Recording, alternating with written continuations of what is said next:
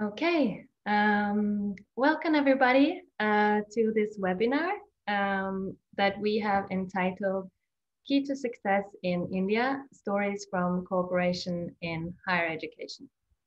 My name is Camilla Tetler and I'm an advisor at Diku, the Norwegian Agency for International Cooperation and Quality Enhancement in Higher Education.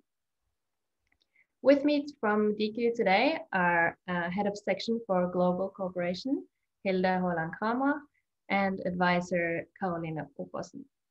Together, we are working to facilitate Norway-India cooperation in the field of higher education. We are very happy to see that so many of you are joining the webinar. We have several prominent speakers with us today covering the topic from different point of views. You will also have the opportunity to ask questions using the Q&A function during the webinar. So,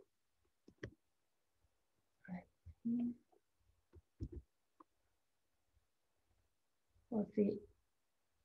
This is an outline of the program for today. We will start with an introduction by Hilda from Diku.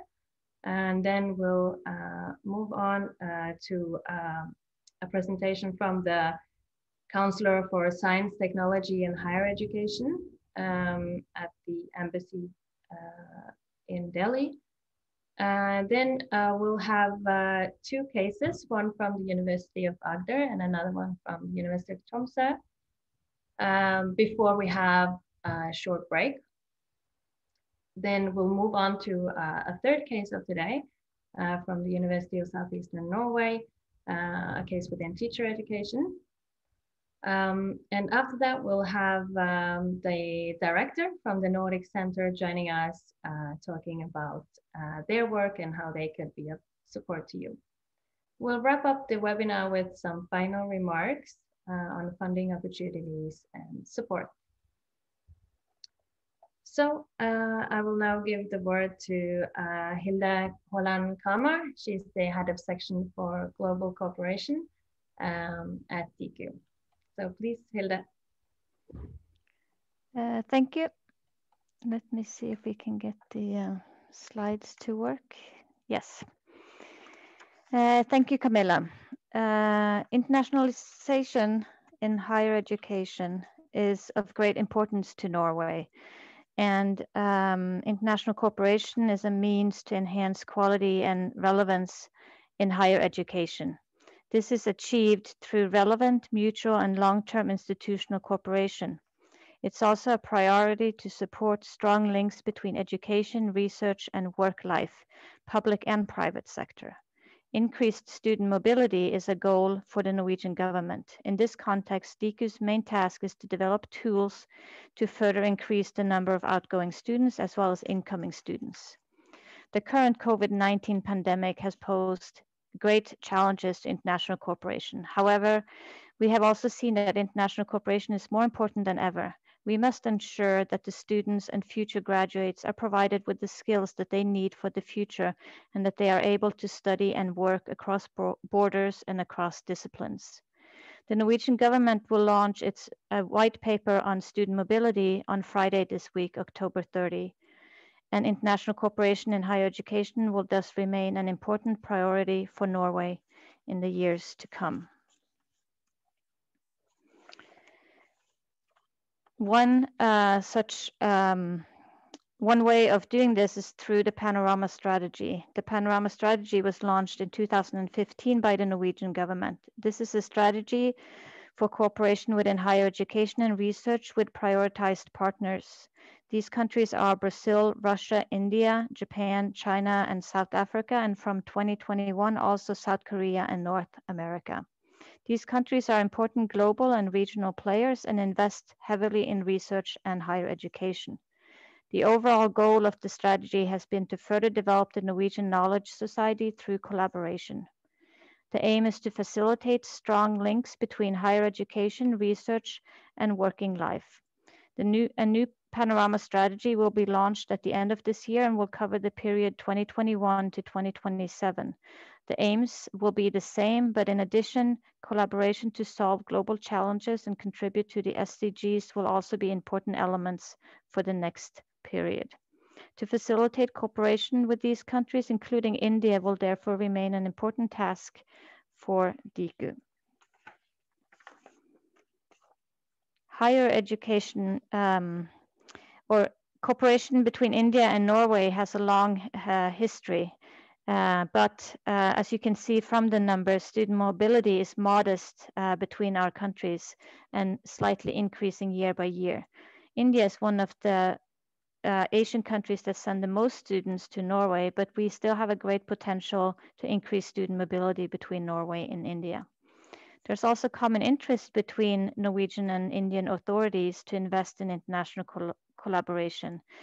And this became apparent during the years 2015 to 2018 when the University Grant Commission and Diku co-developed and co-financed the Indo-Norwegian Cooperation Program. The program was a success in kickstarting more in institutional cooperation, and most of the projects have continued their collaboration with support from other funding sources.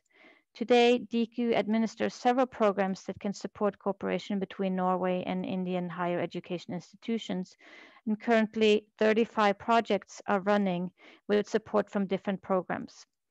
Most of the programs are open to all academic fields, and we see that projects between Norway and India are within different disciplines such as social science, medicine and health, and also natural sciences and engineering.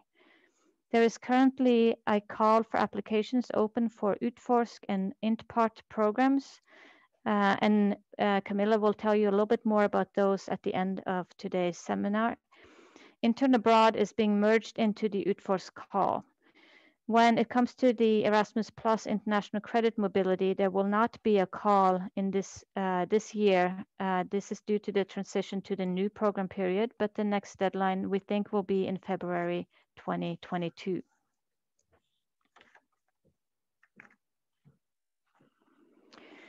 To illustrate why international cooperation in higher education and research remains important despite practical and cultural challenges, I will end with an example from NTNU. They have developed a new and effective COVID-19 test that are being used in Norway as well as in Denmark and India. The team consists of staff from different disciplines and nationalities. One of the lead researchers, that you can see at the top left in this picture, is Dr. Sulalit Panjopadhyay, and he came from India to NTNU as an Erasmus Mundus student 10 years ago, and is now one of the key researchers working to help solve one of the largest global challenges of today. He is also coordinating several projects with Indian partner institutions supported by Erasmus Plus and the Research Council of Norway, thereby further strengthening academic links between our two countries. This shows the importance of investing in students and international cooperation. These are long-term investments and can lead to unexpected outcomes and have a positive impact on society. Thank you.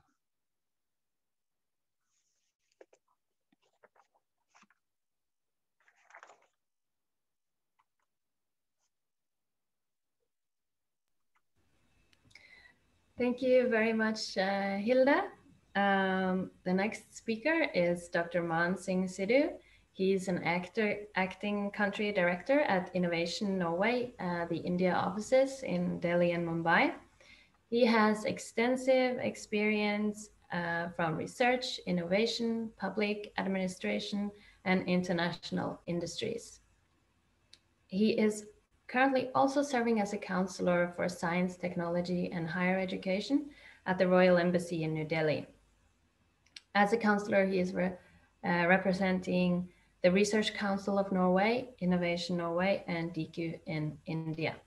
His mandate is to strengthen Norway's bilateral cooperation with India in the fields of research, innovation, and higher education, and connect international needs with Norwegian innovative solutions to help Norwegian businesses expand in India. So the screen is yours, Man.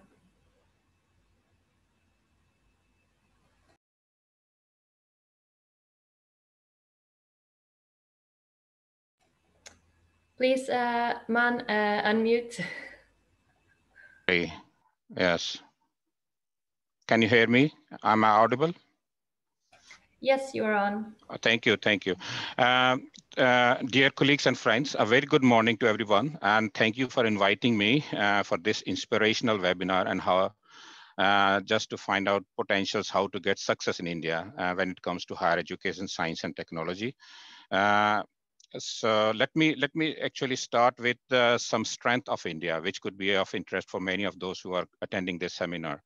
This is well known that international cooperation create quality and access to network infrastructure and market. And as we all are aware of that, development in India will have significant impact on how successful the world is achieving the sustainable development goal and global climate targets. Keeping this in mind, the Norwegian government is seeking to strengthen Norway bilateral relations, political relations, scientific relations, including higher education and economic ties with India. Moreover, both countries are doing very high level good results, research. Globally, India is sharing 5.3% of scientific publications and stand third in the position. And over 350,000 patents applications submitted were from India, and majority of these are from IITs, Indian Institute of Technologies. These figures are from 2 years ago, but still it's impressive. Since in 2016, there has been some constant amplification of number of partnership between international universities, because All India Council of Technical Education and University Grant Commission has issued a guideline to increase synergy between India and foreign universities. So several universities, they have provided semester exchange program, summer and winter school and scholarship that helps Indian students gain some exposure while worldwide by traveling to different countries. There is one example, a good example, like a group of a Norwegian master student, around 20 students from Science and Technology University and TNU. They have worked together with Goa Smart City, and they visited a field visit for one full semester in 2019. And they have find a good solution for smart city landscape, and they have presented their results after that visit. Most of the Indian institutes, they are inviting faculty from foreign countries to conduct classes in India. The students get chance to interact with foreign faculty and learn from more perspectives. Sorry. As you all know that India is world's largest democracy and rapidly growing emerging economy. Its a geopolitical role, it's a huge population, its long coastline, and not least its booming economy make India an increasing influential global player, and it's increasing important. Therefore, it is an important partner for Norway as well. So Norway India 2030 is a Norwegian government strategy launched recently in December 2018 for strengthen the cooperation with India. In order to achieve these objectives set in this strategy, Norway will focus on three things. The first is political cooperation between the authorities. Second is business cooperation, and third is research and education cooperations. There are coordinate efforts across the knowledge triangle is being identified to strengthen the cooperation potential between India and Norway. Moreover, to implement the identify high potential opportunities or most common opportunities to strengthen the scientific and business relation between two countries, the collaboration of efforts are made collectively by the Research Council of Norway, Diku, and Innovation Norway. To follow up this coordinate efforts, I have been coordinating few of the activities like dialogue with the government partners, promoting Norway as an attractive partners in the market for business, research, and education institutions, supporting institutional partnership between India and Norway, promoting mobility and joint project with companies as a partner, utilizing and optimizing the use of relevant funding mechanism, facilitating and promoting research, innovation, higher education in India, and finding some opportunities for exchange of scientist, student information and documents, and so on. So these are this is the task I am actually doing in India for promoting the interest of Norway in India. Now I will talk about a few updates and new policies, Indian policy that might be of some might have some significant role in our strategic and operational collaborative activities here in Norway as well as in India. A new national policy 2020 has been announced on July this year, 2020. And the main aim of this national education policy is to bring transformational reform in school and higher education system in India, because no significant changes was made during the past 34 years. I will not go much in detail, but would like to highlight few significant points from the policy that will be of our interest. The first thing is higher education, quality university, making more quality university and colleges in India. National education policy proposed 4 years multidisciplinary bachelor degree in an undergraduate program with multiple exit option. The second one is the gross enrollment role, which could be of interest in higher education, to raise 50% by the year of 2035. But the current level of gross enrollment role is 25. So government is aiming to double this gross enrollment role by 2035. Set up best multidisciplinary education of global standards in country as model. This is to empower the students and to meet the global standards. And few points that will about the internationalization and research and development. National education policy focused to promoting India as a global student destination, providing premium education as affordable cost. Foreign university can now set up campus in India. So this is a good move for India. And for example, an international students office in each higher education institute will be developed and to support students arriving from abroad. And legislative framework shall be formulated and introduced, facilitating the entry of foreign university in India. Various initiatives mentioned of what I'm mentioning here will also help in having large number of international students studying in India to provide greater mobility to students in India. There is second policy which is going to be launched in near future, that is Science, Technology and Innovation Policy 2020. This is a holistic and pragmatic policy dedicated to science, technology, and most importantly, innovation. The policy aims to reorientate science, technology, innovation in terms of priorities, sectoral focus, and strategies. So since this has not been launched yet, so there are some process ongoing, and this process has starting from extended public and expert consultations, thematic groups, and this thematic groups is driven by 21 expert areas, and ministerial and state consultations, bringing together ministers and states in extensive engagement through nominating nodal officers. And the last one is multi-stakeholder engagement, where they are aiming to act, where they have aimed as acting as a uniting force, leading to multi-level and multi-stakeholder engagement at the national and global levels. So actually, we are looking forward to this new policy, which will be launched in the near future, and let's see how this will be benefit for Norway.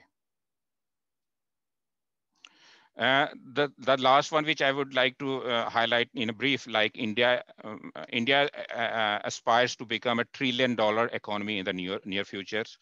This National Innovation and Startup Policy launched in 2019 for student and faculty for higher educations will enable the institutes to actively engage student, faculties and staff in innovation and entrepreneurship related activities. This framework program, which will also facilitate the Ministry of Education, recently changed, formally it was known Ministry of Human Resource and Development, will bring uniformity across higher education institutes in terms of intellectual property, as ownership management, for example, technology licensing, institutional stewardship policy, and so on. I have listed few upcoming calls, and some of them are already been shared in this session before. Another thing I would also like to bring the attention to make the importance of research and innovative technologies to generate knowledge and thus tackling global challenges. Research and innovation provide us more room for international platform, good infrastructure, and access to knowledge and experiences. There is no denying that science and technology has impact on driving economic growth and innovation.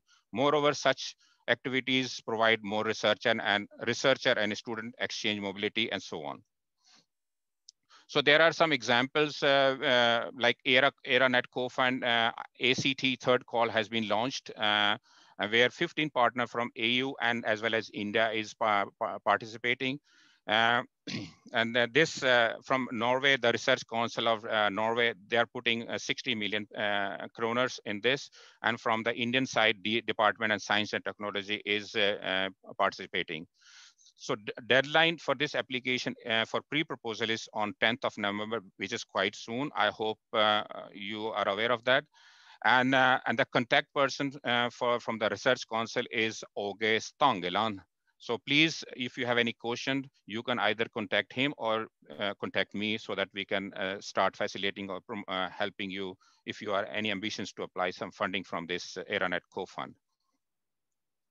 And the second one is that on September this year, the Department of Biotechnology, they have agreed to co-fund successful Indian entities for 5 Green Deal call topics under Horizon 2020 work program. This is already been in process. So if you have any intentions to apply, so you can take contact with the Research Council of Norway, or you can take contact with me as well. So that we have some, in the Research Council, we have NCP, National Contact Points, who are experts and who can help you to understand better how you can help. They can help you to applying and writing a good proposal. In guiding, I mean. And there have been some utforsk and in part that has been already discussed. So, and I think we will discuss later on more about this. This is my last picture, and this picture was taken under the delegation visit to India in February 2020. Some of you may have find yourself in this picture. So I hope that this two-hour session will be fruitful platform for many of us who are looking for collaboration and opportunities in India. And I would like to thank the organizers for this important session. And I'm looking forward to take opportunities and discussion from this webinar further. Having said that, I wish you all a very successful and fruitful discussion sessions. Thank you all.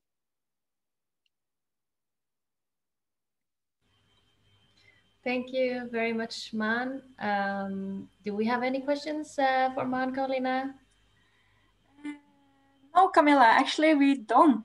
So just a kind reminder for our audience that feel free to write a question in the Q&A section on the bottom of your screen if you have any questions for the panelists. There's no questions as of now, so maybe we should just move on with the program, Camilla, and maybe there will come up something later. Absolutely. Then we will have Stina Torgersen. She will present the first of 3 practical examples of today of collaboration already going on between Norwegian and Indian institutions and businesses.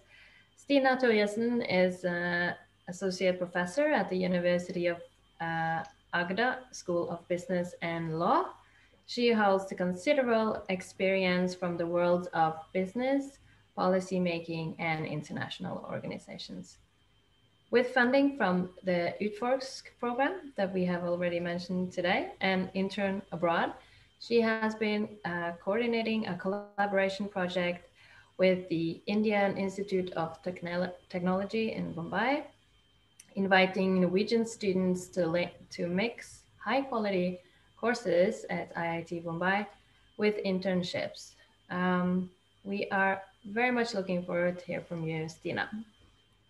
Thank you so much, and really thank you so much for giving us an opportunity to talk and describe our experiences and our collaboration with the School of Management at IITB in Mumbai. So, and as Carolina mentioned, the key thing with our case is that we've combined access and participation in really excellent courses at IITB. And in parallel, our students have done internships in Norwegian companies operating in the Mumbai area.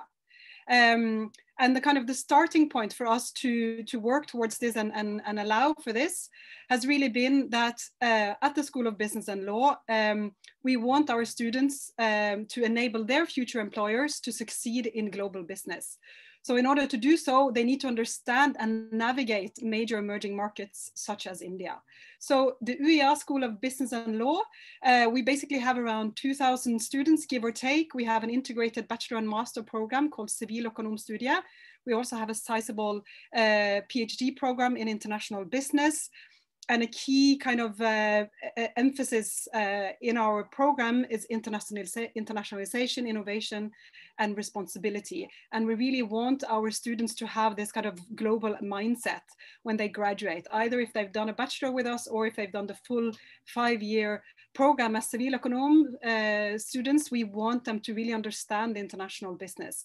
And in order to do that, we are really encouraging and trying to get them to go abroad, either in their bachelor or in their master, or ideally both. So we are doing this program for our Siviløkonom students. In addition, we've also opened up for the engineers at the faculty, in the technology faculty, so that we also have parts of these students that have done this internship type of program. They also do what's called industrial economics, and also a very interesting set of students that are also benefiting very strongly from interning with Norwegian companies in the Mumbai area. So that's a bit of the background for us and why we wanted to do that.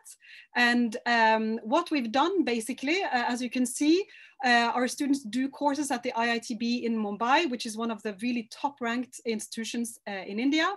At the same time, in parallel, they do an internship at the Norwegian company, around 300 hours throughout the fall semester. They're working with international companies, with Norwegian companies. At the same time, they live inside the IITB campus, really a fascinating place to be.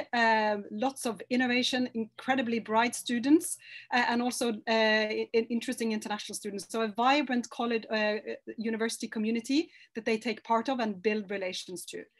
And then, as we said, they do this integrated, it's either integrated into the industrial economics program that we have at the University of Agder, or is integrated into this Siviløkonom degree that we have at UiA. So that's our students. And so here in Mumbai, we are then cooperating with Jotun, Elkem, Kongsberg, Aker Solutions, DNV, are among the companies that we've sent students to. They're very happy is the feedback we get with having their students there. And we also run a similar arrangement in Indonesia, China, and Tanzania. But here, of course, we are concentrating on the Mumbai side of things. So just a few slides to give you a flavor of what it's like to do this internship. So one of our students, Tonje Bakke, she basically did, last year she did an internship with Kongsberg Maritime, just situated on the outskirts of Mumbai. And her role there was to really try and facilitate the integration processes that was taking place at the time when Kongsberg had bought Rolls-Royce Marine globally. And that integration was also happening in the Mumbai area. So she was helping the director at Kongsberg Maritime in India. She was helping him in the efforts to really kind of facilitate that integration process. So that's fantastic learning for our students, and also nice contributions to the internal Kongsberg Maritime processes. And our student, she highlights that the learning outcomes for her when she did this internship was experiencing a new work culture, understanding the Indian market, networking both with colleagues and not least also with these really top caliber Indian students at IITB, and just working and managing well in this kind of bustling Mumbai life that she had. And just a few flavors from her experience. The most interesting part of this picture is really, as you can see, this here you will the picture from this seminar room is one where Kongsberg Maritime is following the launch of the Johan Castberg the Sverdrup field in Norway. So one of the major oil fields in Norway, where Kongsberg Maritime and the IT engineers based in Mumbai had really contributed to this, and they were following the launch or the start of that. So also just to highlight really the tight integration between lots of the processes that are happening in India to what is happening commercially in Norway and vice versa. And again, our students from a University of Agder perspective, they need to understand those types of integrations and work well, both in an Indian setting and in a Norwegian setting. And again, as we said, life as campus is a key selling point. The prospect of being integrated and networking with what we think are the future business leaders in India is an amazing opportunity for us. Secondly, what we're really trying to work on at the University of Agder is to create a dynamic and kind of vibrant alumni community or alumni network of both the Indian students that are coming here to Norway, and the Norwegian students that are going to India. So this is a mutual exchange. We are sending our Norwegian students to IITB. We also have 6 IITB students, 4 or 6 students coming in the spring semester each year to us. And we're trying to, so far we've managed to kind of make them overlap a bit so that they build relations, so that they are kind of helping to prepare each other when they are about to start their new, start the exchange. You see what I mean? So when the Norwegian students are in India, they are kind of helping the new cohort of the Indians that are going to Norway, and vice versa. That the Indians can help the Norwegians when they are here in Norway. So we're trying to build that network. We're starting that work. We think that has a lot of opportunity, there's a lot of value in that network. Again, which is a network of future business leaders, technology leaders, both in India and Norway. Now this has been abrupted, of course, by COVID-19, because this fall and spring we're halting exchanges, but we're hoping to start that as soon as possible, and then we'll try and kind of reignite this kind of this relay, if you like, of students of Indian and Norwegian students. So that's kind of what we're engaged in doing. And so far our figures are, we've done this in 2018 and 19. So 4 UiA students at IITB, and then we've had 4 and 6 students from IITB here at the University of Agder. And just also to stress the value of having the IITB students here at University of Agder. These are really top, they're brilliant students, and they're a real asset to our student community, and not least our teaching as well, given the high caliber that they have. So to round up our case, so how did we go about doing this? And the key thing for us is really a careful selection of our Indian partner. And we were basically asking ourselves 3 questions. We were asking ourselves, where are the future business and technology leaders of India being educated? Where are Norwegian companies in India? Which institution can serve as a long-term strategic partner where that can give us two-way exchange of students and emerging research collaboration? That was the kind of key criteria that we're putting forward. And what we kind of landed on, and we are extremely fortunate on our part, we are humbled and fortunate. We're humble and fortunate that that we have been able to establish the cooperation with the renowned School of Management at IITB Bombay. And we really want to keep developing that relationship. And then finally, I think a kind of key success criteria for getting this going has been the persistent and comprehensive support from the Norwegian Consulate General in Mumbai, including through Ann Ollestad. Really excellent support, helping us build that network and build the human relations that it takes both on the academic and institutional side and also among the students. We feel really well taken care of by the Norwegian Consulate in Mumbai. That's a unique asset that we feel very lucky that we were able to draw on. We are also extremely thankful for the interest and collaborative spirit in the Norwegian companies, which is a crucial part, of course, and not least the access to additional funding, and even moderate amounts go a long way. That's given us some extra support in addition to the Norwegian State Loan Fund that the Norwegian students are enjoying. And it's also kind of helped us initiate the exchange of Indian students to Norway. So we do see that some funding, not big money, but some funding I think is needed on both sides, both to the Norwegian students and the Indian students, in order to make that happen. Now that is a key challenge for us, and we need to kind of keep that going. Again, there's not extremely high amounts of money that is needed, but a bit extra can kind of help trigger and facilitate a smooth running of the program that we have going. So with that, thank you so much again for the opportunity to showcase our experiences. And again, thank you for this seminar. And any questions, very welcome. Thank you so much. Thank you very much, Stina. It's always very good to have some practical examples of to see, and some advices on how to set up your collaboration. I like the overlapping of stays between Indian and Norwegian students, so they can be an asset to each other. That's a very good tip for that maybe others can do as well. I don't know, Caroline, and there has been one comment I can see. Yes, so there was one general question if the recording from this webinar will be published, and yes, it will. We are recording this webinar and it will be published on Diku's website on the same page where you found the arrangement on our website. And there is also one, maybe a comment more than a question from Oslo Met, Faculty of Health Sciences. Commenting that they wish that Indian institutions have good residential facilities within or outside the campus for foreign students. And maybe, Man, you mentioned a bit about the new policies in India, and the way I understood it, this is also one of India's goals, to be better at facilitating incoming foreign students at Indian institutions. So I think that would be in the new policies.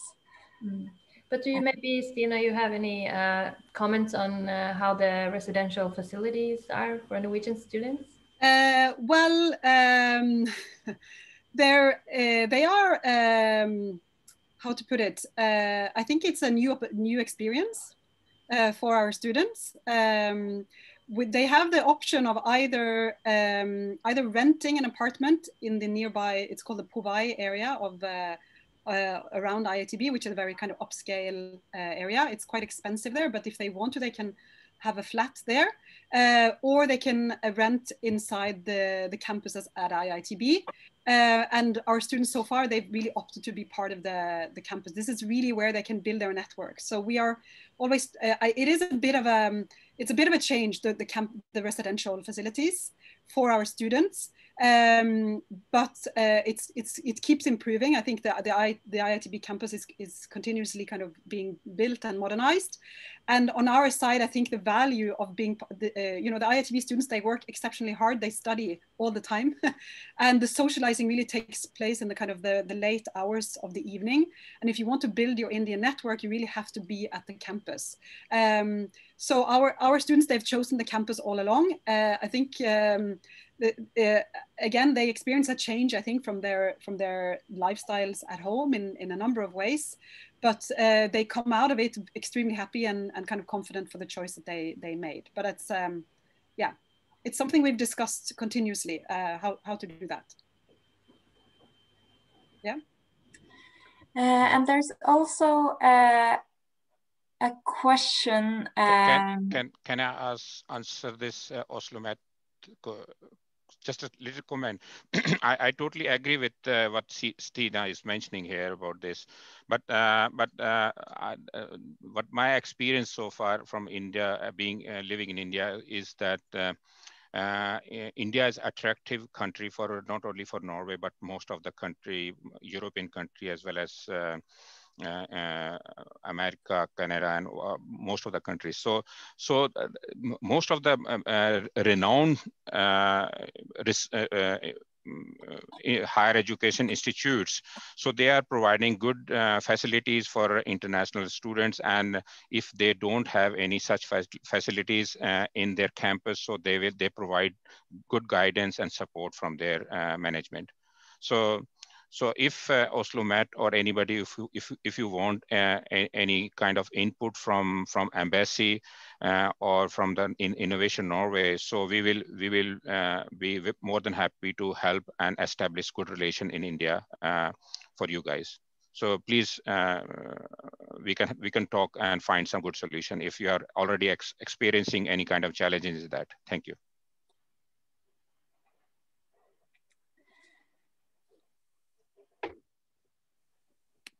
Yeah. Any more questions, Karolina? Yes, there's one question. Stina, do you have any experience with the Nordic Center in India? We have a session, a presentation from the Nordic Center in India later in the webinar. I'm not sure if you have used them. Yeah, we have nascent relationships, relationship with the Nordic Center in India. Our impression is really, really good, and we have contact already with Cristobal. But we have in our case, in this particular case, we haven't used them for that. But that's really because we had established links and we had other channels to establish. We both have had a collaboration with JNU in Delhi, and then later in IITB in Mumbai, and in that sense they weren't needed, but we very much want to be engaged in the great work that is happening at the Nordic Center. So for us it's just been a question of time and getting started in developing these relations, but we haven't actually drawn on them, although our impression is very good. So and this, as you say, will be a further issue later on in the webinar. We have 1 minute left, and there is one question from IIT Ropar in India. How can Norwegian students be better supported at an Indian university campus? So this is a question from Indian side. So do you have any reflections on that, Stina? On my side, well, it depends. I mean, I think every university does it differently. And on our side, I mean, we've had a fairly limited number of students, and we have actually used quite a lot of work hours, if you like, in how we've supported them. So our Professor Stein Christiansen, really a key kind of pioneer, I think, in facilitating Norwegian exchange abroad for, over 3 decades. He's basically traveled to our students at least once a semester or even twice to kind of help them kind of initiate their work. But in our case, that has also been to kind of maintain the dialogue with the companies. So on our side, we've used quite a lot of resources time-wise to facilitate the support. So in that sense, there has been that kind of support. And in addition, as I said, we've had the Norwegian consulate and the trainees at the Norwegian consulate, that is trainees as part of the usual Norwegian Foreign Office arrangements. They have also kind of reached out to our students. So that's been very fortunate on our side. So in that sense, utilizing the resources that are associated with the embassies and the consulates is one thing. And then it's a matter of following up either digitally or physically, I think, on those from our side that are kind of managing these courses, hopefully. But again, this is in our case, we also need to spend a lot of time in our dialogue with the Norwegian companies, so that that kind of that makes us prioritize the time as well to have a dialogue with the students. Yeah, hope that's an answer. Yes, thank you, Stina. All right. Thank you very much, Stina, and thank you for taking your time to answer our questions. We know that you put a lot of work into these collaborations and making a lot of effort to structure an interesting stay for the students. So we will then move on to another case. This will be a presentation from Mr. Balpreet Singh Ahluwalia, who is a professor at UiT, the Arctic University of Norway, in the field of nanoscopy. He has extensive experience in combining research, innovation, and higher education. Balpreet has previously received in the Norwegian bilateral funding from the INCP program that Hilda mentioned this morning for his cooperation project with the Indian Institute of Technology in Delhi, which resulted in more than 40 mobilities of students and staff between Norway and India, as well as 2 patent applications. He also has exposure on mobility projects with the EU, such as the Marie Curie Actions, the individual fellowships, as well as the innovative training networks, and has also recently received support from the INFRAD program. So please, Mr. Balpreet. Thank you, Carolina, and good morning, all of you. So in the next 10 minutes, I'll present my experience with working with India over the last 5 years or so. I see that in several talks, we have heard about Indian Institute of Technology, IITs, and my collaboration in this case is with IIT New Delhi, similar to Stina's one with IIT Mumbai. So perhaps for the audience, I could kind of brief you about IITs. These are excellent research institutes in India. There were 5 IITs to start with, and now India has around 20 IITs. Or perhaps more than 20 IITs. And many of these institutes are Apex Institute in India, and most of them have a residential campus where the students and the staff live within the campus. It's almost like a small, vibrant city in itself. So that's just to put the things in the prospect about different IITs. And I had a very productive collaboration with the IIT New Delhi, and I'll, in my talk, share some practical tips of how we went about doing things and what were the challenges and how did we solve that. And I will give you a brief overview of the activity itself. So when you think about working with India, I mean, first thing is the collaboration and the mobility is perhaps we are all convinced that its mobility are essential in science. This goes with the motto from European Union as well, that researchers in motion. And if you want to collaborate, different funding agencies promote collaboration and mobilities. For example, at UIT, we have a fantastic collaboration projects between 3 faculty initiatives called thematic program, which encourage people to collaborate between the different disciplines. Similarly, we have programs by Research Council of Norway or even by European Union, where the collaboration is the mantra of the science.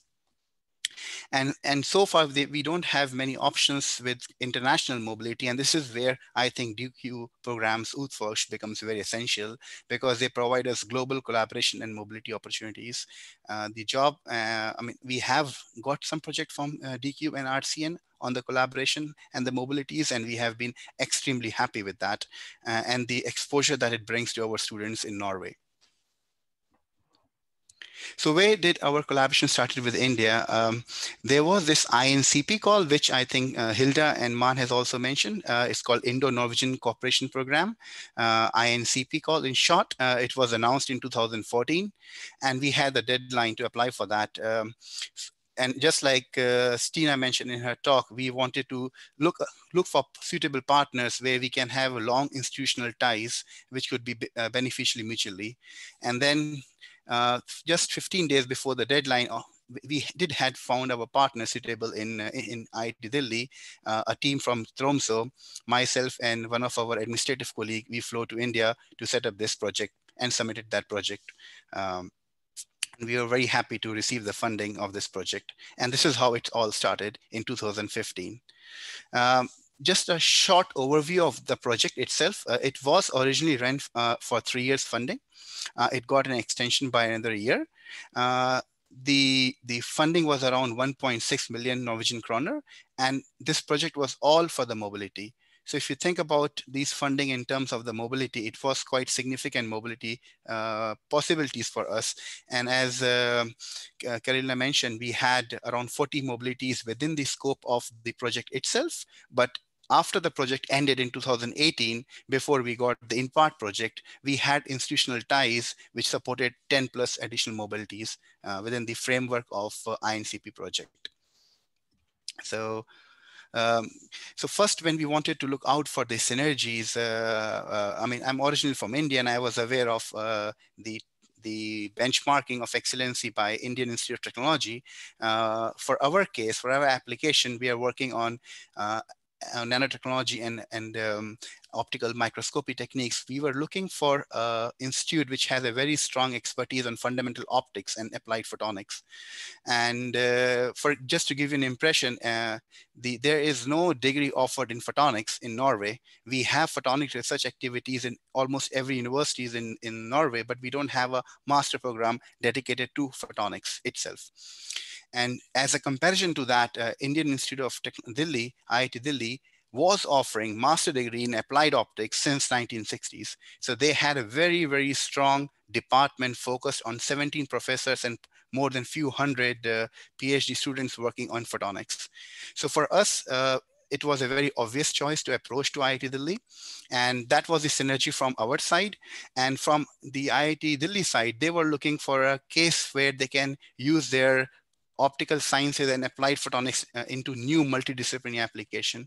And here in Tromsø, we have a very vibrant and young nanoscopy research activities where we had around 20-30 PhD and postdocs and many master students working in the field of applied nanoscopy. So we wanted to synergize the fundamental optical sciences collaboration with multidisciplinary bioimaging application. So the aim really was that our students can travel to India, can learn about these focused courses, and similarly, the students from India can come and visit in our labs and work on the most cutting edge multidisciplinary applications. So this was kind of the synergy that we started or we envisioned back in 2014. And I must say that it has been a wonderful experience since then. In terms of what we have achieved over a period of years, we have achieved 50 plus mobilities, which signifies that the mobilities did actually happen, and also the fact that people like to have a long-term relationship here. We organized 2 winter workshops in New Delhi and also 2 summer workshops in Tromsø. And as you might have, we are from University of Tromsø in the Arctic. So this is the dress code what Indian collaborators are wearing in summer in Tromsø. And this is the dress code of what we were wearing in winter in India. So just to put you where we were and how this collaboration turned out. The workshops attended in India was quite successful. We always have more than 50 plus participant in India.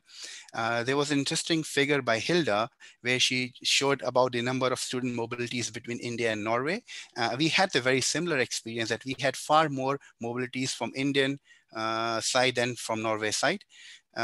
And I perhaps believe that's simply to do with the ratio of number of students that we had as opposed to what India had. There were far more number of students present in India than what we had access to ourselves in Norway. In terms of scientific achievements, again, I think these mobilities did turn out and were very, very productive for us, but also for our students and also for students from India. We had published more than 25 research journal papers over the last 5 years, and several of them are in review now. We are working in the field of instrumentation.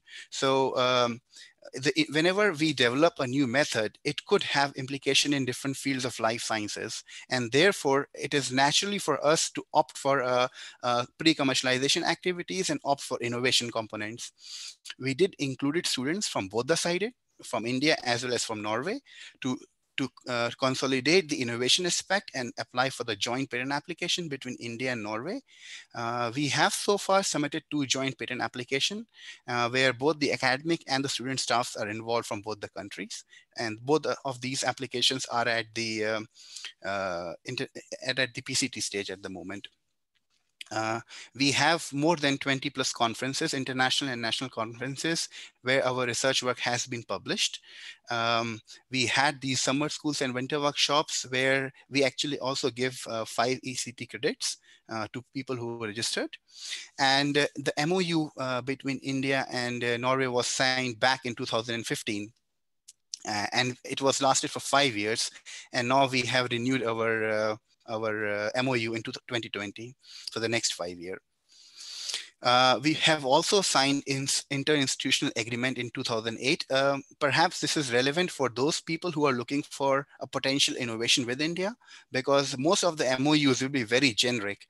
And therefore, once you go to a patenting stage, it is wise to have interinstitutional agreements and an early involvement of tech transfer from both the countries. I will talk more about that later in my talk. And we did had a co-supervised PhD and master program within the INCP project. And last but not the least, we had a wonderful and long-term institutional level collaborative ties. We are at the moment from UIT exploring a possibility of a focused scholarship program with the MOUs that we have signed on, and our NT faculty is looking at that at the moment.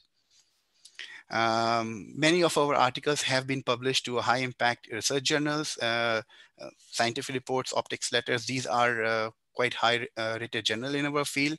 And one of our paper recently published in 2020 with the partners with India was one of the most downloaded paper in Biomedical Optics Express. Just to show you the visibility that we produced with our collaboration was also taken a notice by the international community. As I've mentioned about the innovation component, I think this is where in the last couple of years, it has really picked up. The instrumentation that we were developing had a role to play in several fields of life sciences. So we went out for a patent application. And it was a very nice exposure to the students employed. There was a potential challenge as well there, because the innovation in India and innovation in Norway could be very different. And therefore, we recognize that it is better for the academic professors to include tech transfer from both the sides quite early in the process. And we did that in the last year of the INCP project. We asked for the extension for 1 year and we got that. And the idea really was to have the mobilities between the technology transfer office in India and in Norway, with the aim of signing the interinstitutional agreement, which will govern the commercialization activities. And we did sign that last year. So that was quite nice because it allows us to freely move onwards. It is interesting to note that innovation in Norway or in Europe for that matter, or the Western world in our areas, which is an instrumentation, relies on the technical edge over competitor. So if your instrumentation can do one thing which no other can do, that's what the people are looking for. They're looking for really an edge in the technology. While in innovation in India, mostly is driven by the cost and whether your technology can be more cost effective and can be mass disseminated to a very, very large market. That's why consumer market in India is very, very big. And so this was quite interesting for our students, and also for the students from India, is to have this understanding about innovation. Wherever our student is always looking for a technical edge, people from India were looking, how can we do this thing smartly at low cost? And there were some practical challenges. It was a very enjoyable trip, but we have learned a lot. And one thing that we did correct, I think, from the beginning, is that we included an administrative staff mobilities. Every visit in India, at least every year, we had administrative staff traveling from Norway to India and from India to Norway. And at least from our side, we have involved the international student advisors and department student advisors. And this has been very productive because the amount of paperwork and the different clauses would have been just too much for the academic professors to handle with such large number of mobilities happening. With the housing request, with the visa issues, with the ECT credits, I think it was very nice for us to be able to have a very closely linked administrative staff who knows from the both sides, and they're actually traveling between Norway and India. We were very happy with this. We would recommend other people who are thinking in these lines. Also, as Tina mentioned, we did contact embassies earlier on within the INCP project. We had contacts with Indian High Commission in Oslo, and similarly Royal Norwegian Embassy in New Delhi, so that the visa process can go smoothly, and we have an anchor point in respective countries for unforeseen cases. Also, this is very useful, and I will could highly recommend that. Perhaps you will hear more about Nordic Indian Center as well.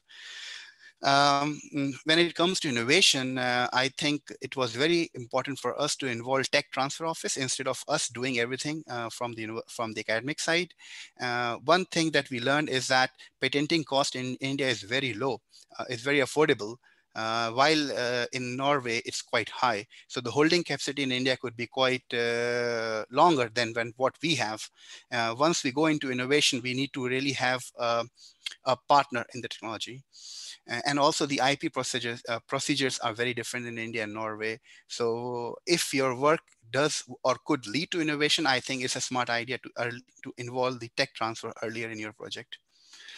There are differences in culture and communication. In our side, it was a little bit easier because I'm originally from India. So it was quite smooth in that respect. But we did foresee that there are some hierarchical structure in India.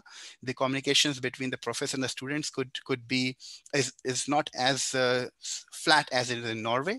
So it's important that we develop a common understanding of what we want to achieve within our scientific goals. And geographical locations are very different. I mean, North Norway and North India this is where we were collaborating in terms of the geographical location. And it could be very demanding for students in India to come in cold winters, and likewise for our student to go in summer. So we have to have winter workshops in India and summer workshops in Norway. And again, our mobilities and resources and availabilities were also, we had some challenges. Our students prefer to have short trips, but more often trips.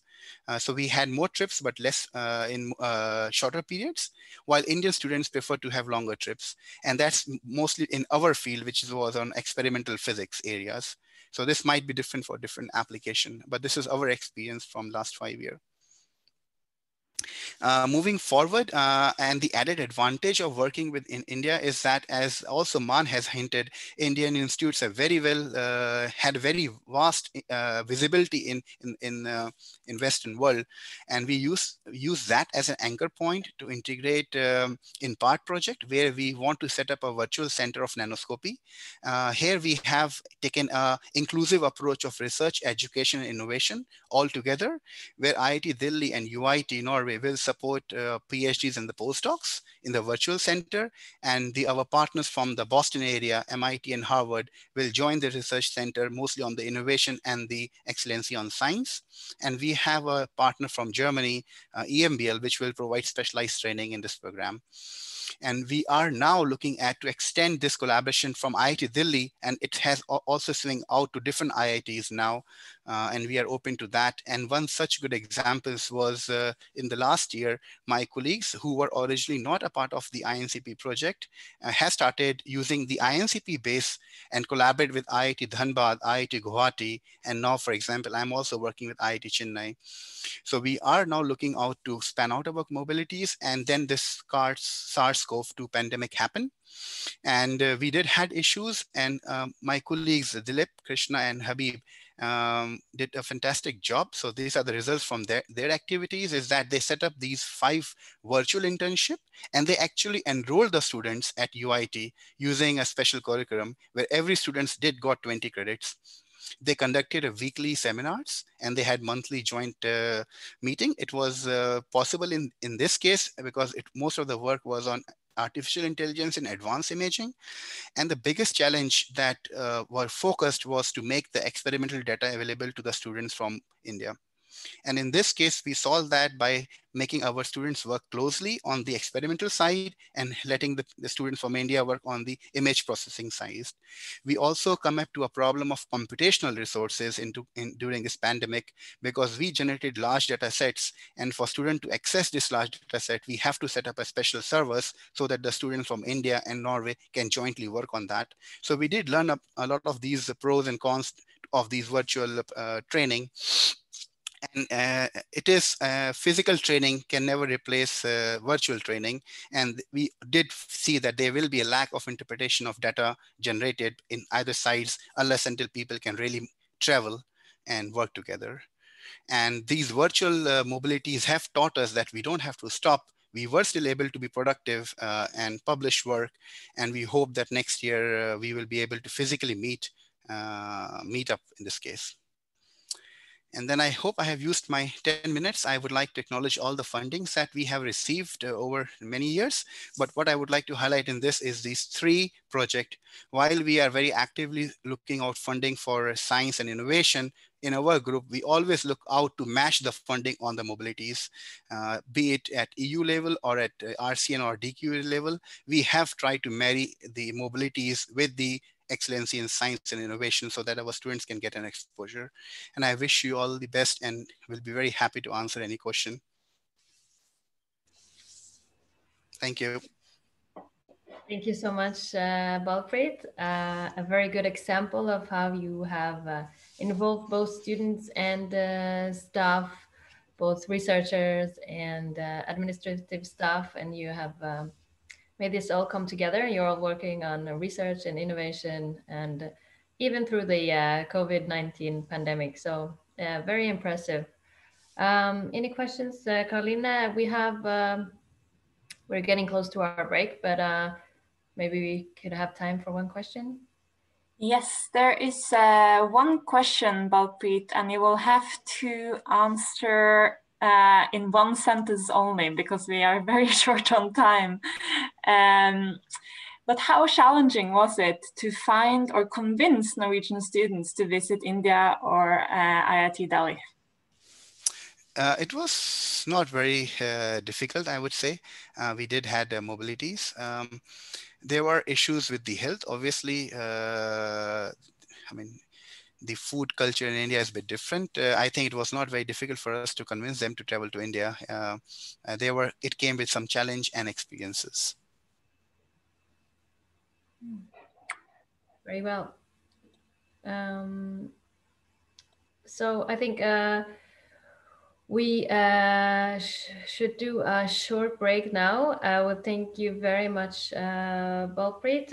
We have some other questions. You might just type the answers into the Q&A if you have the opportunity, Balpreet. Because now we think before we have even more interesting cases, we'll have a short break. Just please stay logged in. Don't exit the webinar. You can stretch your legs, get some coffee, and you are ready for part 2 of the webinar in 5 minutes. I think 10:45 is or 3:15 Indian time is good. Okay, so we'll see you all very soon.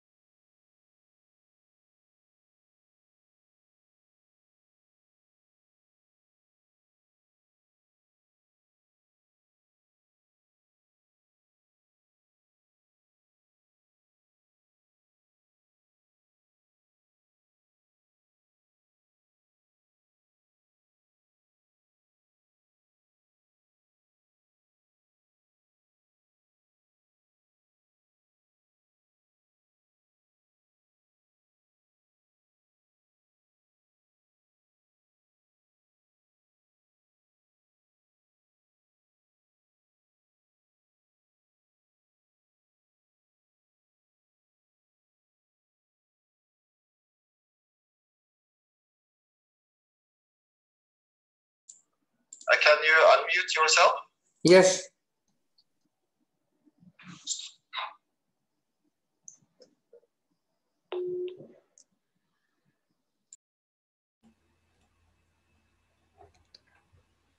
Okay. We are back for the second part of the webinar. So welcome back, everybody. We'll now move on to a third case from collaboration within another different academic field. We'll have presentations from two researchers, one from the Norwegian side and one from the Indian side. It's Mr. Vaibhav Jadhav. He's an assistant professor at the Department of Education and Extension at Savitribai Phule Pune University in Pune. He is also a coordinator in School of Open Learning and School of Education, as well as a coordinator for the National Resource Center. And he will give the presentation together with Mr. Osmund Ormos, who is an associate professor at the Faculty of Humanities, Sports and Educational Science at the University of Southeastern Norway. Together, they are both involved in a noted funded project in the field of teacher education between USN and SPPU, aiming to improve the quality in teacher education through internationalization. In addition to traditional mobility, Vaibhav and Osmund have extensive experience with online cooperation and virtual mobility, which is especially relevant to take notes of in the current situation when the COVID-19 pandemic is restricting physical movement between our two countries. So please, Osmund and Vaibhav. Good morning, everyone, and good afternoon as well. Namaste.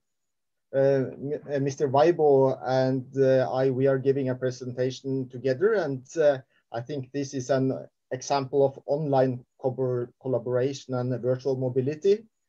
I think we are 6,819 kilometers apart. How are you today, Vaibhav? Yeah, I'm fine, and namaste to all of you. Because, you know, in the pandemic condition, the namaste is the right way to say hello. Thank you. And we work together in the joint project funded by Noted. And well, the full name of the project is Quality in Teacher Education, Joining Forces Through Internationalization. And Savitribai Phule Pune University and the University of Southeastern Norway, we have a long history of collaboration. And the first joint activities started in 2005. Well, but the joint project that started in 2018, and we focus on important topics of shared interest in teacher education, sustainable development and the SDGs, democracy and citizenship, and public health and life skills. And I think I will turn back this. The main objective of JOIN is to improve the quality of teacher training programs at USN and SPPU through bringing three ways of internationalization together: the mobility, internationalization at home, and virtual mobility. And I think you took these pictures, this picture, Vaibhav. What is happening here? Actually, in this collaboration, I would like to share this thing that when Professor Asman and Walter visit to University of Pune, now it is named as Savitribai Phule Pune University. Savitribai Phule, she is a woman. She was a woman and she was the first teacher in India, in modern India, woman teacher. And when Asmund and Professor Walter visited here, we have a great discussion with them on internationalization of teacher education. And you cannot believe, Camelia, this session were telecast on the SWAYAM platform. This SWAYAM platform is established by Government of India. And this session was telecast and near about 6,000 teachers from entire world, not only in India, but from the UK, USA, Middle Europe and Australia. People were join and taking the benefit of this collaboration. Asman. So let's go a little bit back in time to 2018, the first time we met. That was in Notodden, and we discussed joint research and mobility, both physical mobility and virtual mobility. And as a result of this, in February 2019, we had our first joint webinar together with the participation of 100 students and staff from India, Norway, Finland, and Iceland.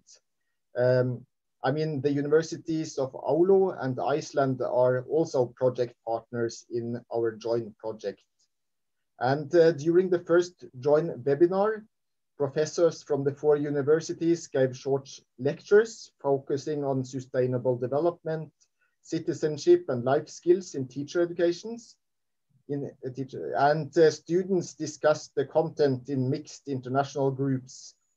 And during the webinar, we also informed the students about the possibility to go to India or Norway for internship or a semester abroad.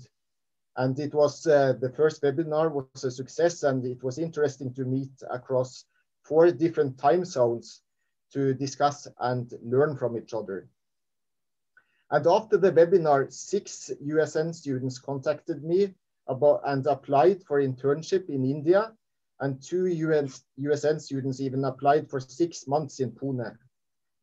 The students going to India for internship were enrolled in a preparation program, which included 3 additional webinars with partners in India. 1 webinar with the university, and Professor Baibo was involved, Mr. Baibo, and 1 webinar with the placement school, and 1 with the local USN representative in Pune. So the students going to India for placement, I also saw a film made by the 2 Norwegian students on a full semester abroad in the fall of 2019. And here you can see a picture of the 2 students informing the other students preparing for India about the school system and about living conditions and so on. Could you tell a little bit about the exchanges, about the webinar where the students were involved and the exchange of the 2 Norwegian students, Baibo? Yeah.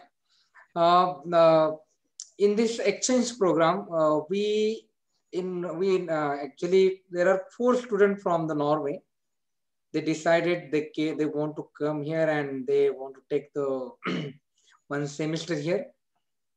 Unfortunately, there were two students have a dropout, we can say, but rest of 2, Sebastian and Seve, they completed their entire program in School of Education.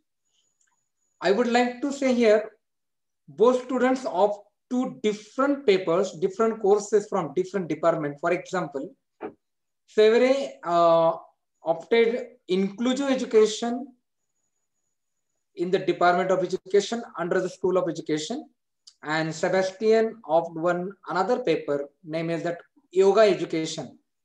I would like to say here another important thing is that you cannot believe the yoga has very importance nowadays in the life of the human being. And we started this yoga program in India. We started Master of Arts in Yoga. This is a master program. And Sebastian completed the entire semester, and he or both are earned the 4 credits in the program of yoga. Again, I would like to add here, Sebastian, the person who is a very enthusiastic student, and every time both are ready to participate in cultural program. General, for example, you cannot, that Ganpati, it's a big festival here in India, and both are participated here in this program. and all cultural, academic, and all programs they were participating enthusiastically. For example, Navratri Motsav, we have a big program in Navratri. That time I remember that Professor Walter and Professor Ashman, they also participated in our cultural hiking program. And that was a great output in the Department of Education. Again, there is one program that is named as the gym management. The gym management is also opted by the Sebastian, and he successfully, both students successfully completed all the courses in master program. And our Vice Chancellor and our Dean are very pleased to such kind of the collaboration with the USN in India. Thank you. I think this combination of different ways of internationalization is kind of the key here, and that we both offer these webinars for all the students at USN in teacher education and at SPPU, and that is for the many. And for the few, it's the possibility to go for one full semester, and a few more students that can go for a placement abroad. So it's combining different ways of internationalization that has been a key to our successful collaboration, I think, and that students can go for placement or internship in Indian schools. And during that period, they can discuss their experiences with the teachers in India and the professors at the university. And in addition to do this mobility or organize mobilities, we also do research. And I just want to mention this because we are running out of time, that we have published also on internationalization in our collaboration. And this is from our last meeting in Pune, and we continue our collaboration in teacher education. And thank you to SPPU for the collaboration, to Noted for the funding, for Diku for organizing this webinar and giving us the opportunity to share our experiences. Thank you. I think 10 minutes are gone. All right. Thank you so much, Vaibhav and Osman. Yeah, I think it's a very good case of how you have managed to keep in touch through virtual mobility and digital cooperation, as well as different kind of modes of physical mobility, including internships in schools. And yeah, and so I think this is a very good case. Any questions, Carolina, or should we move on to? There is one question from IIT Ropar. Are Norwegian educational institutions open to remote educational internships for university students in India? So I assume they are asking about Indian students for virtual internships to Norway. Do you have any reflections on that? I think we have these webinars where we work together and explore common important topics in teacher education.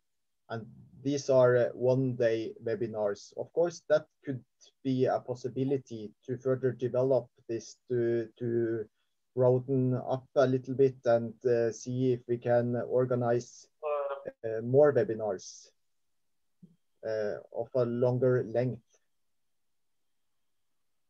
That is my comment on that. Vaibhav, you also wanted to comment.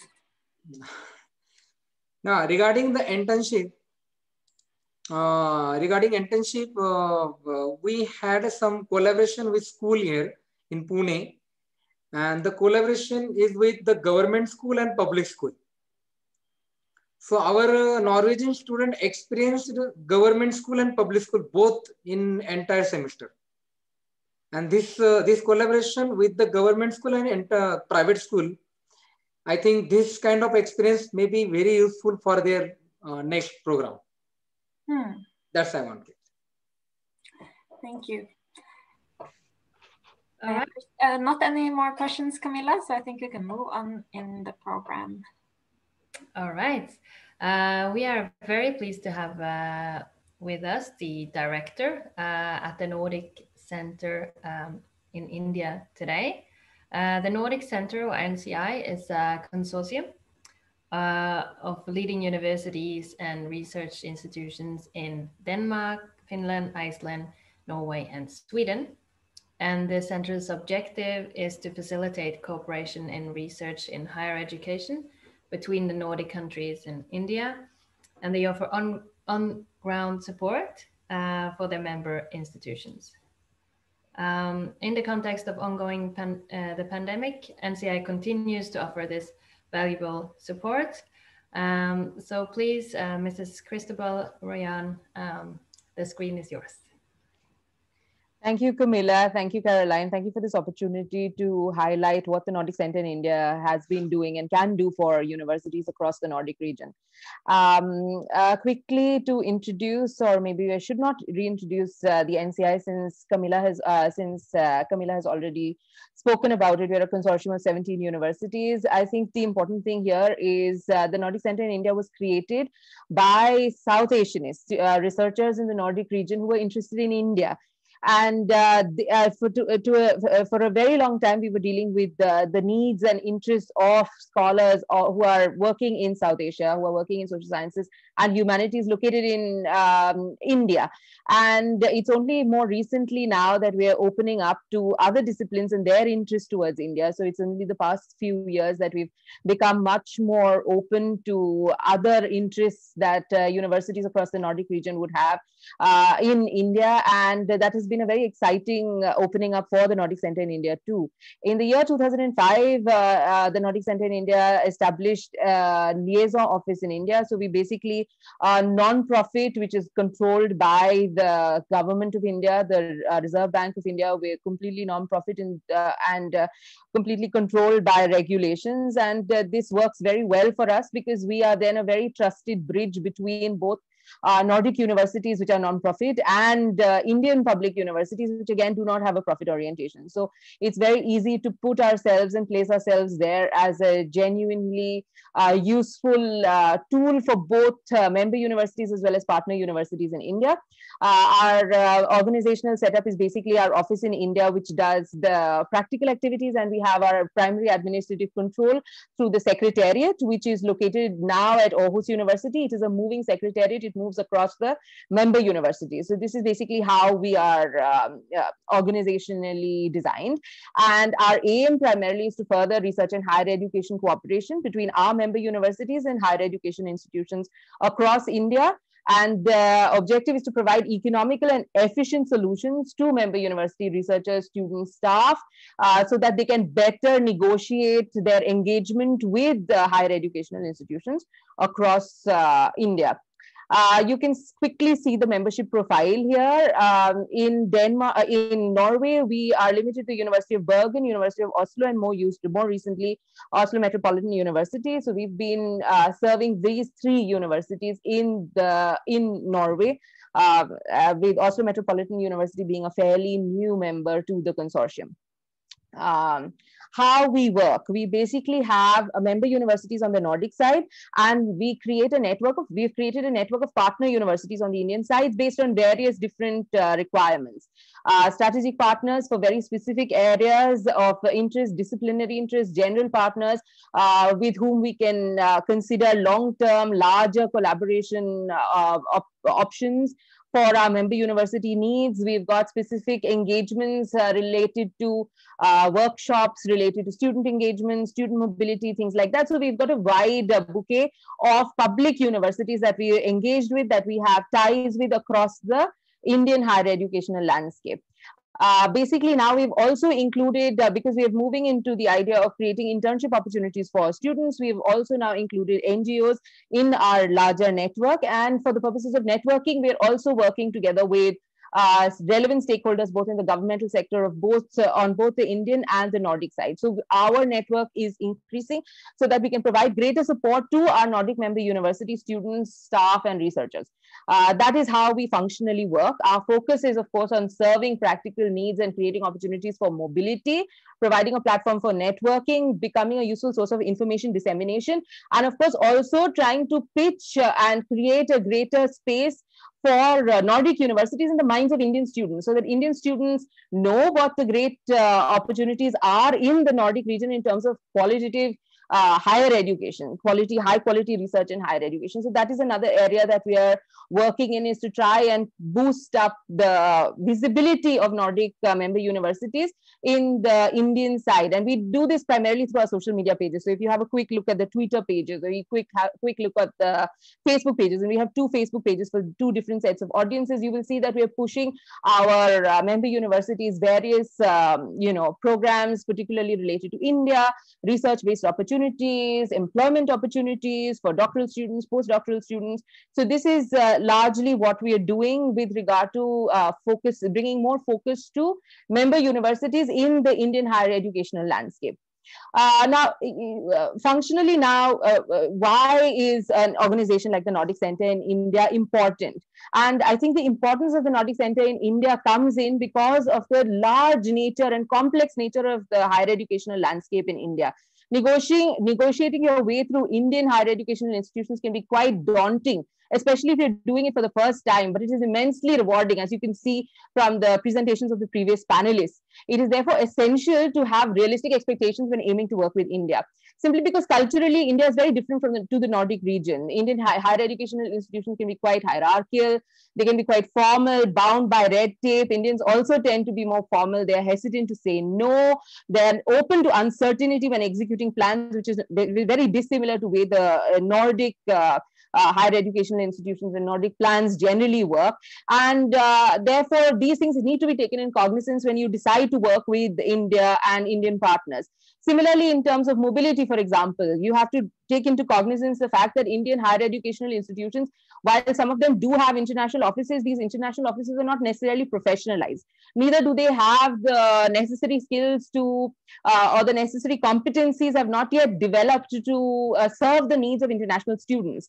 And therefore, an institution like the Nordic Center in India can be very useful to member universities and Indian higher educational institutions, because we can help clearly communicate whatever the requirements and expectations of both sides are. And cultural competencies and cultural communication can be made much more simpler through an organization like the Nordic Center in India. And another advantage here is that the Nordic Center in India sometimes knows much more in terms of what are the rules and regulations that are determining aspects of internationalization and mobility. A good example of this is, when a foreign student comes to India and needs to stay in India on a student visa for a fairly beyond a certain point of time, they need to register themselves with the local FRRO, or Foreign Regional Registration Office. In most cases, and in the first 15 days of arrival, in most cases, most Indian higher educational institutions do not know that they need to facilitate this process, and the student doesn't know. And therefore, they run afoul of Indian authorities very early into their experience with India, which can be quite a difficult experience for the students. And therefore, an organization like the Nordic Center in India can help both the students as well as the Indian institution in terms of, being sure of whatever steps are required to make this entire process of mobility smooth for Indian students. Even in terms of researchers, a lot of paperwork sometimes needs to be taken care of when you're applying for joint funding activities and when you're applying to funding agencies. And sometimes it becomes very difficult to get the necessary signatures, to get paperwork moving on the Indian side. Practically speaking, the NCI is very good at helping move these things along and getting explanations when explanations don't necessarily come when the Nordic partner asks the Indian partner. So in those kind of areas, I think it's very good to have an institution like the Nordic Center in India. Another advantage of the work that we do has got to do with the fact that Nordic member universities in relation to India they do not necessarily have a consolidated approach with regard to what they want from India. And that can be quite a disadvantage because if a student or a small bunch of students want to work with India, or a small bunch of researchers want to work with India, they don't necessarily know what are the immediate resources that are available to them. And so, if a member university researcher can quite easily approach us, a student or a researcher can quite easily approach us, and we can help make the process much more simpler for them, because we have developed competencies in the area, despite the fact that maybe member universities do not necessarily have competencies in terms of dealing with India, in terms of negotiating, research and higher education mobility with India. So that's where practically the Nordic Center in India can play a useful role to member university students as well as researchers, and of course the international office. Now, I quickly will show you what are the services that we provide on a regular basis. I mean, one of the core competencies of the Nordic Center in India, which we've been doing for more than a decade, is actually arranging mobility programs for students. We've been running summer courses, thematic summer courses and semester programs for over a decade with partners across primarily the south of India, which we've now moved up also to the northern India and eastern India. A reason for working primarily with Southern India is Southern India can be more open and easy for students coming from the Nordic side than North India, which can be a little daunting, at least in the beginning, for certain students. So as I said, we do summer programs. We've been running programs on environmental sustainability, gender, human rights, a lot of social science related programs. We've been running semester courses where students can come and be part of a typical university, central university in India, and they can take courses with students and truly mix and be part of an immersive experience with India. We've had language programs, specifically Hindi language programs, both in tier 2 cities as well as metropolitan cities in India, so that students get a flavor of both kinds of how the language is used in both in different setup, in different environments. We've also done customized field-based multi-city field trips. A good example of this is what we do for teacher training students of Linköping University. They come and they want to experience how teacher training and teaching occurs in specific disciplines in India, and that is we give them an experience of that across various cities in the northern and eastern India. We take care of everything. We arrange their academic program, we arrange their travel, we arrange, that's the nature of the services, the bouquet of services that we provide. Not only the academic part of things, but also practical issues. Because in many cases, Indian partners are not necessarily geared towards taking care of practical issues, especially with international students, foreign students, Nordic students in particular, who are much more they have health problems much more quickly than maybe students from other regions. So we take care of these issues, and we see that there's a minimum guarantee that is minimum service that is guaranteed to students, whether in terms of healthcare, whether in terms of boarding and lodging, things like that. So that's something that we do. More recently, we've started an internship bank. The idea of the internship bank is to provide curated internship opportunities for students, Nordic member university students. And this is primarily in the area of teacher training, social work education, information technology, management. Most recently, we are in the process of signing an MOU with the Finnish Chamber of Commerce in India, so that we can get Nordic students to come and work with Finnish companies that operate in India. Similarly, we have an understanding with Larsen & Toubro in the Nordic region, so that Nordic students can come and work in Larsen & Toubro's projects. In the Nordic side, there's the Infosys, which is a big IT giant based in India. They have their step up program. So we've got these linkages to internship opportunities. We're also creating smaller internship opportunities for students in the area of urban sustainability, public health, dentistry, nursing. This is another area that we are creating competencies in, so that students will have opportunities to come and spend the required period of time that is required as part of their degree program, to come and experience the working culture in India, and also get to be part of not only a company or an organization that does work in these areas, but also experience the academic side of things. So we'd like to mix the two together so that the student gets a fairly good idea of their discipline and how it works in India. We also now are going into the area of orientation. We've always provided orientation to students, because Nordic students sometimes do not really understand what it means to come to India, and a lot of them get disappointed simply because they have unrealistic expectations of India, unrealistic ideas of what India is like. So this is another thing we do. We do a lot of hand holdings with individual students. We help individual students who want to come to India for field work, for example, at a bachelor level, master level, doctoral students.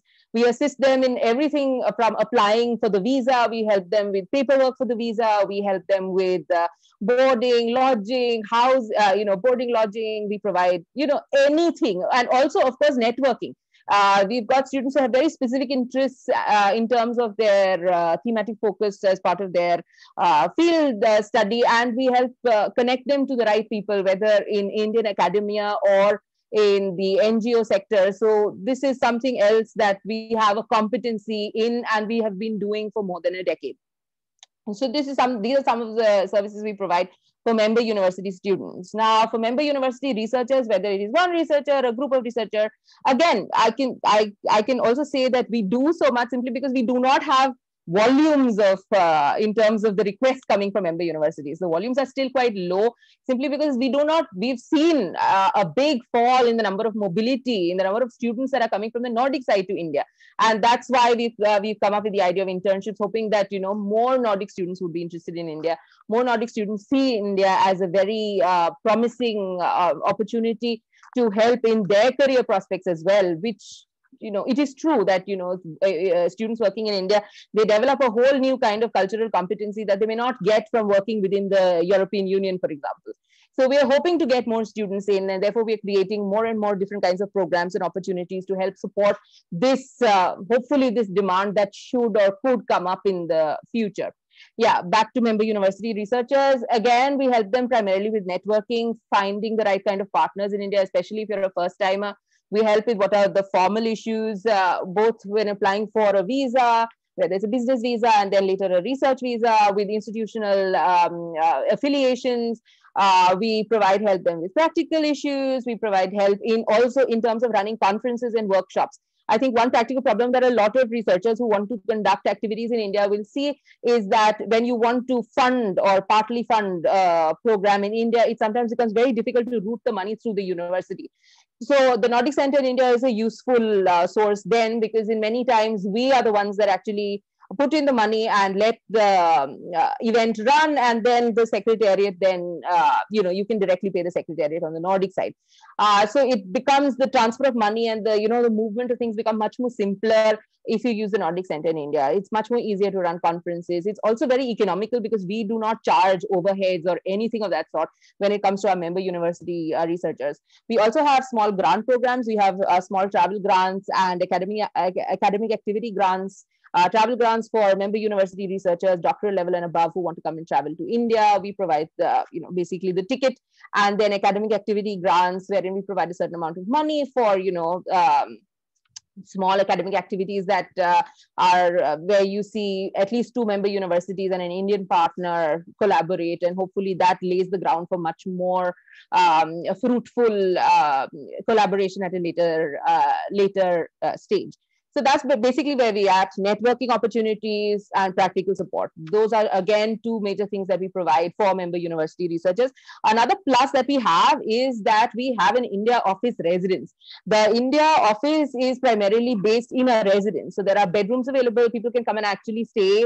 Nordic students, staff, researchers can stay in the in the Delhi office for short stays. It is extremely easy to stay there. It is also located in a very nice part of Delhi, extremely safe, convenient. You get a fair amount of comfort staying in the residence, and you also then immediately get practical support for your larger plans in India through the office.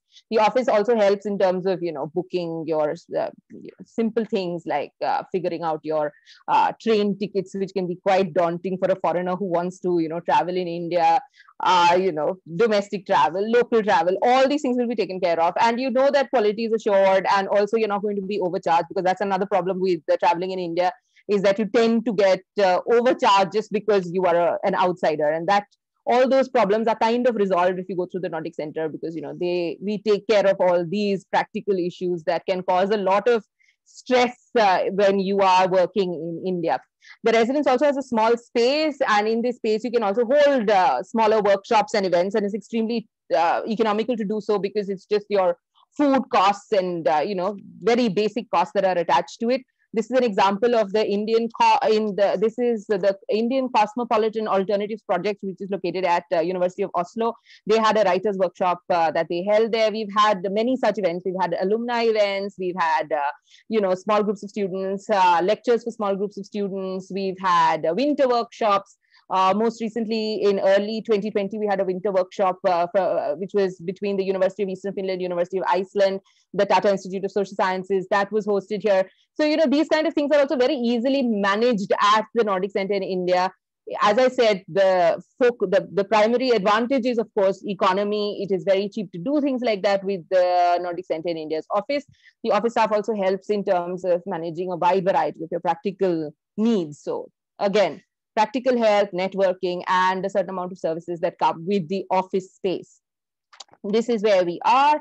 And COVID, so I think Carolina had asked me to talk a little bit about COVID-19 and internationalization in terms of Nordic and India relations in higher education in the era of COVID-19.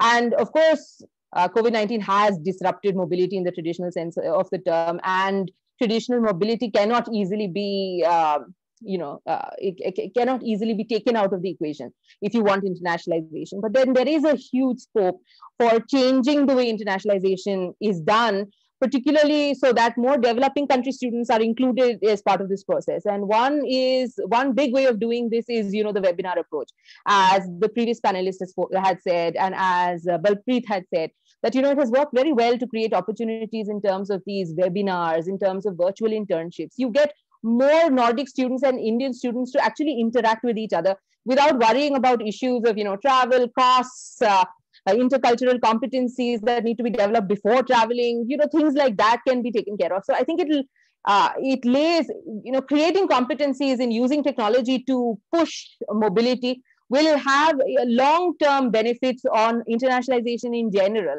And I think that should not be forgotten when it comes to the era the times that we're living in right now. And I think this needs to be taken, at the moment, I think India is still struggling with the whole idea of online teaching, and it is still stressful. But I think if things continue as they go, at least for another year or till fall 2021, which seems to be the trajectory in which things are moving, I think it would be very interesting to see more Indian teachers and Nordic faculty members together taking joint programs for a classroom of both Indian students and Nordic students. A lot of Indian institutions have really, really bright, motivated Indian students who don't necessarily know about the Nordic side, who are not necessarily introduced to the quality of teaching and research on the Nordic side. And I think this is a very good opportunity to integrate the same together. And at the Nordic Center in India, we would be happy to help create these kind of bonds, match up institutions on both sides, willing people on both sides, and get everything running fairly smoothly and quickly so that benefits can easily be accrued. So this quickly wraps up my presentation. I have not spoken about what NCI does for members of the international office, but that, I think, paucity of time. And since I'm the last speaker, I was fairly quick. And thank you very much. Of course, I'm open for questions. And quickly also to the earlier, there was a question that had come from Oslo Metropolitan about finding partners where residential accommodation can be taken care of. I think we can have a conversation. The person who had asked the question and I can have a later conversation, because Oslo Met is part of the Nordic Center in India Consortium. Thank you very much, Camilla and Caroline. Very well. Thank you so much, Christabel. Like you said, you can have a dialogue with the person asking questions. Perhaps I see that there are some other questions as well, Carolina. Yes, there are, and maybe Christabel, that you can just reply in the Q&A section. There is one yes/no question that maybe you could answer to live. Is it possible for individual students from Norwegian universities that are not a member of the Nordic Center to use your facilities, and will they have to pay? Yes, to a certain extent, we do primarily try and work for our member universities alone, because our money, our budget comes just from the member university fees. We're not a profit-making organization. So it wouldn't make sense for us to work for non-member university students, but we do make exceptions based on the need and based on the need of the student primarily. We do make exceptions. And the costs typically are linked to the real costs at the partner institution. Like, for example, a student is taking a course at partner institution in India. The partner institution set the tuition fee. So the tuition fee should be the same for both a member university student and a non-member university student. At least that's where we are at the moment. We've not had a lot of requests from non-member university students. Until date, we've usually accommodated a few. Yes. Thank you, Christabel. Camilla, now I think the screen is yours to talk a bit about funding opportunities. Yes, let me see if I can switch. Yes. All right. Well, we're coming to the end of this webinar today. So we'll end with some final remarks on funding opportunities and support. See if I can make this work. Yes, we have some upcoming calls that might be of interest to you. We have already mentioned the Utforsk and Intpart program. The Utforsk program is administered by Diku, and the Intpart program is administered by Diku together with the Research Council of Norway. Utforsk supports joint projects between higher education institutions in Norway and Brazil, Canada, China, India, Japan, Russia, South Africa, South Korea, and the US. And projects might be bilateral or multilateral. And the goal of the program are to strengthen academic partnerships and enhance quality of study programs at the institutions. There are 100 million Norwegian kroners available in this call that has just been launched, and each project can be awarded up to 3 million Norwegian kroners for a 4-year duration. The deadline is 1st of February next year, and an application webinar is planned for 19th of November. And you might find more information on Diku's webpage. Intpart program supports collaboration with almost the same countries as Utforsk, as it also is a tool under the Panorama strategy. But it can also support projects with Germany and France.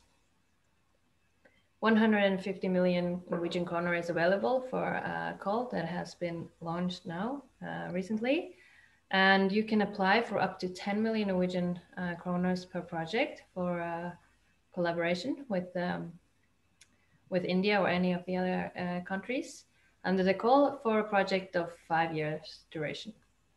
For Intpart, you have to be a partner in a research project or a research center to qualify. So you have to see the list of pre-qualifications in the call for applications. The deadline is already on 18th of November, and an application webinar was held last week, but the recording will be made available. So please see the website at Diku for more information. Let's see if we can switch.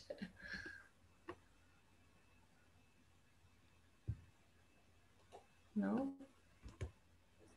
Maybe Caroline, you can switch slide for me.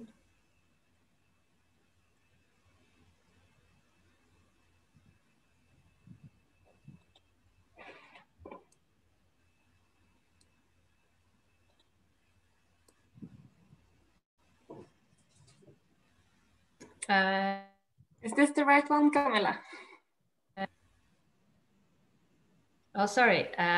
It just Zoom. Yeah, this one. Sorry, it just completely stopped from my side. All right, I'll just quickly mention 2 upcoming calls that Man already mentioned in the beginning of the webinar, the Green Deal Horizon 2020 call and the Aranet co-fund. They are under the Horizon 2020, and they our co-funding is provided by Indian authorities. So, but I think that you will have to contact either Man or the Research Council or this website for the Aranet for more information. And yeah, so we're just at time, so I think we'll end with just a list of areas where you can find support. Of course, you're welcome to contact Diku at any time at india@diku.no. The representative for the Research Council, Innovation Norway and Diku in India, who is Man, you have already met today. The Nordic Center in India, who have already presented all of the ways they can support you. And also we can advise you to look into Euraccess India. They aim to link researchers in India with researchers in Europe, and they also post relevant calls and webinars and host networking events, etc. All right, so we have come to an end today. We want to thank you all for joining.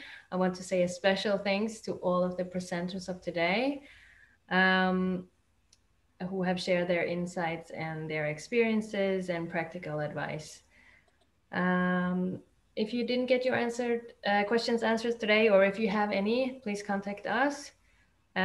We will also be very grateful for any feedback on how we can support you in the best possible way. And we will also send out an evaluation of this webinar, so we will be very grateful if you reply to it. Yeah, so Carolina, I guess that wraps it up. Yes, thank you, Camilla, and thank you to all the panelists and to all the attendees that was patient with us. We hope you found it inspirational. I know I did, and have a good day ahead. Thank you. Bye-bye. Bye. Thank you all.